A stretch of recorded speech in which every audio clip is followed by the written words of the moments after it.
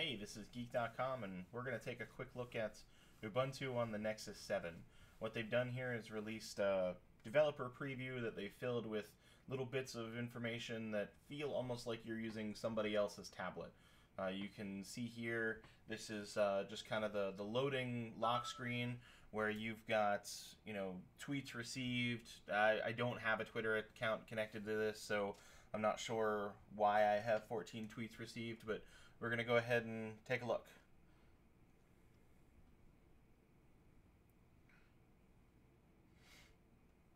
And when you see here, we have the app screen. We've got Twitter, Facebook, eBay, Ubuntu One, Facebook, Gmail.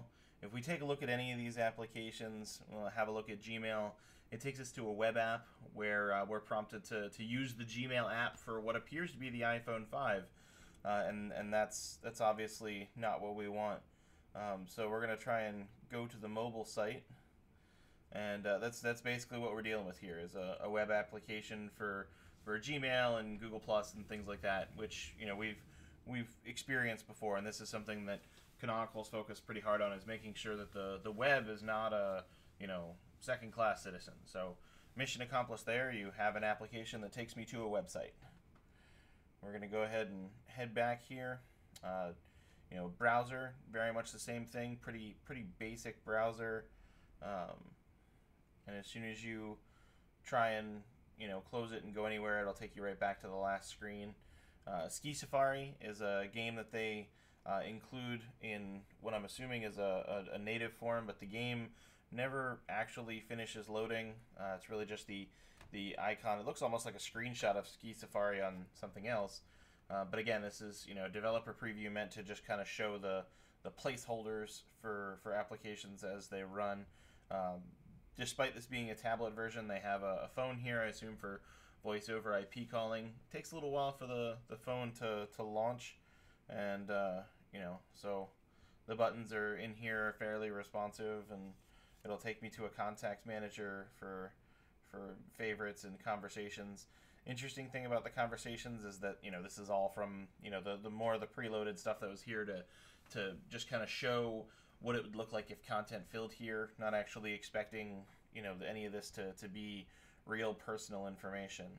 I'm going to take a look at the notification tray. We'll see, we can pull down and we'll see where the light shows up over the corresponding icon up top for our messages, our sound, network information, battery information, including a brightness ticker and some date and time where we can control our clock and things like that.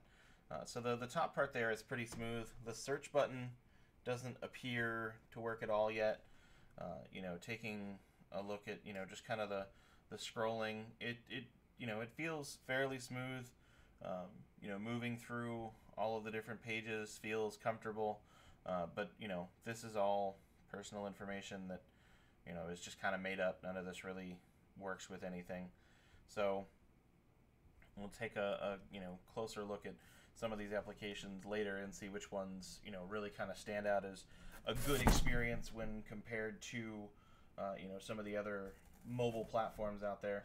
I'm going to take a look at the movies that are here. We've got a couple of different movies, one of which being the Hobbit. And it takes you can either purchase The Hobbit: An Unexpected Journey, or you can rent it. And so we'll try and buy it from Amazon. But since The Hobbit: An Unexpected Journey isn't out yet, I don't think that these buttons actually do anything. I'm pretty sure that they just show as you go through. So we'll head back and take a closer look at some of the things, the recent music that's played. We're going to see Donny Hathaway, and again, this is all stuff that isn't real, doesn't actually exist on the device. These are just kind of visual placeholders. And so what we're dealing with here, Canonical has said that they're going to show more information moving forward. They're going to be releasing updates to make everything more usable as developers continue to work with it. But they're also going to be flashing this onto phones and tablets as people bring them to them at Mobile World Congress. So hopefully those updates happen a little faster, because if somebody goes to flash their actual phone with this, they're going to be surprised.